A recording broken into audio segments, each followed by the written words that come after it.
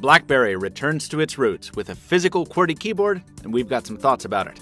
I'm Michael Fisher, this is Pocket Now, and this is our video review of the BlackBerry Q10.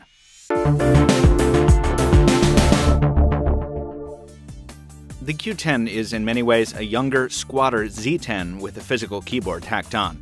But while other companies might use that change in form factor to skimp on specifications, BlackBerry largely doesn't. In fact, one of our favorite things about the Q10 is that it doesn't make too many compromises in hardware.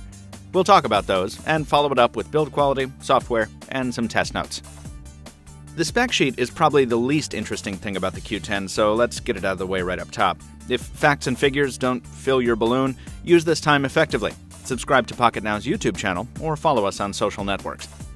The Q10 gets its power from a 1.5 GHz Qualcomm Snapdragon S4 backed up by 2 GB of RAM and 16 GB of storage, augmentable up to 32 GB via a microSD card. There's all the usual acronyms here: 4G LTE, NFC, Wi-Fi ABGNN, and Bluetooth 4.0 on board as well. Now, that's the exact same loadout as you'll find on the flagship Z10, and the battery is actually larger on the Q10 here, 2100 mAh versus 1800 on the Z10. More on that later. What's not larger is the display. Because the Q10 packs the QWERTY keyboard that gives the device its name, it doesn't have as much room for a screen. At 3.1 inches on the diagonal, it's pretty small, but BlackBerry didn't compromise on resolution, which at 720 by 720 delivers a very sharp 330 ppi. It's also an AMOLED panel instead of the LCD found on the flagship, meaning blacks are deeper and colors more saturated.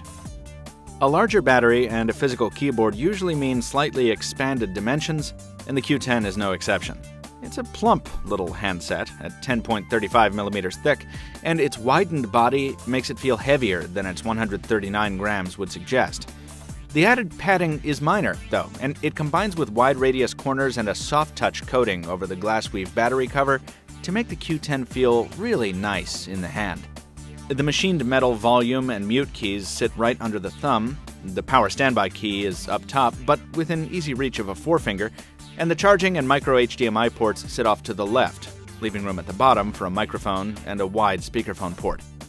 The Q10 doesn't quite reach the level of premium look and feel as the old BlackBerry Bold 9000, but it does update the design nicely for 2013, while still retaining the classic BlackBerry notification light, which we love. As for the keyboard itself, those angled keys do the BlackBerry name proud. They're a little crowded, but the steel frets setting them apart are attractive and functional. BlackBerry told us they serve to keep the keys from popping off during impacts with the ground.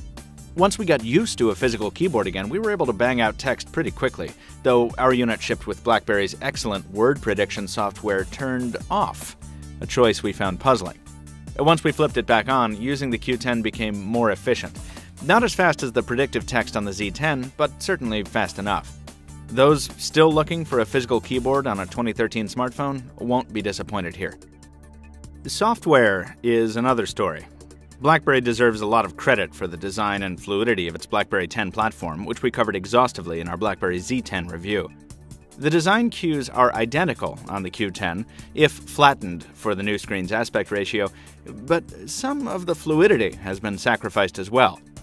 We wouldn't call the Q10 laggy, but it's not difficult to get it to stutter, and sometimes it's just downright slow. A good example is marking items as read in the BlackBerry Hub, an action which often takes much longer than it should. Sometimes the lag causes issues with text selection, which is better in version 10.1 than it was in the initial release, but it could still use some work. Playing a moderately graphically intense game like Sparkle 2 didn't give us too much trouble, though it did stutter from time to time. The big problem for BlackBerry 10 remains the app ecosystem, an issue we covered pretty extensively both in the initial review and in the Z10 episode of After the Buzz. Suffice to say, though BlackBerry World now offers over 120,000 apps, it's still missing a very wide swath of the most popular titles, a problem exacerbated by the Q10's smaller display, which makes it incompatible with some of the titles already released for the Z10. If you don't mind using the mobile versions of websites like Yelp, you'll be fine with the Q10. The browser renders pages well and allows bookmarks on the home screen. But many apps that require deeper level integration like Shazam, Spotify, or Netflix are still nowhere to be found. Older Android titles are supported, and sideloading is possible for users willing to do a little work.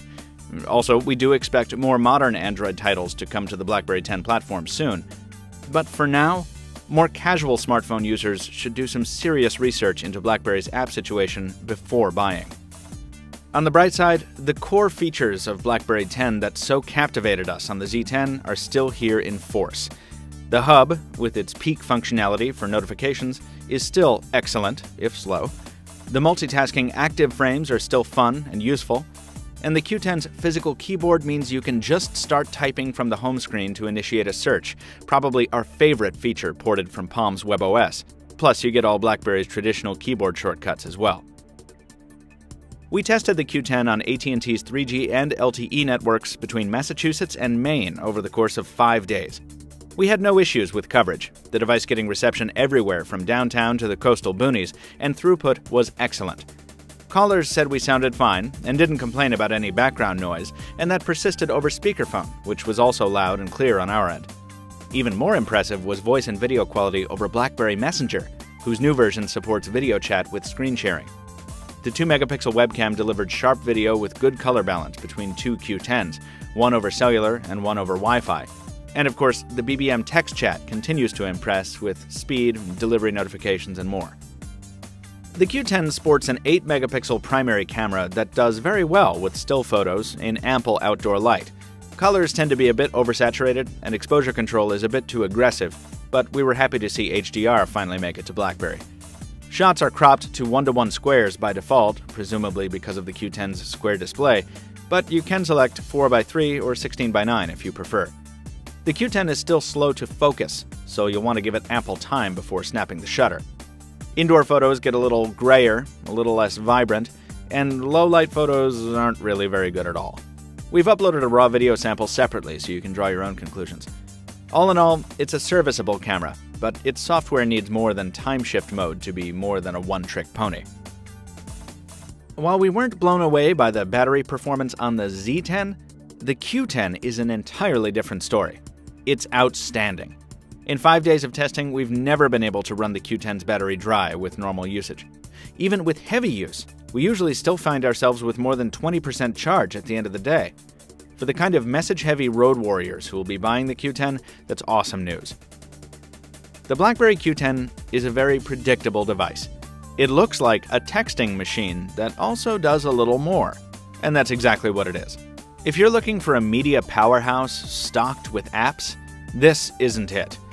But if you're a BlackBerry loyalist shopping for a messaging-focused smartphone with an excellent physical QWERTY keyboard and outstanding battery life, the Q10 is right up your alley. It loses points for the smaller screen, but gains them right back with battery life and an excellent physical keyboard, so we give the BlackBerry Q10 the same score as its Z10 predecessor, 7 out of 10. Be sure and check out our full thoughts on the BlackBerry Q10 and our quick review at pocketnow.com. But before you go, drop us a like if you enjoyed the video, leave a comment below if you have something to say, follow us in all the usual feeds, and thank you as always for watching. We'll see you next time.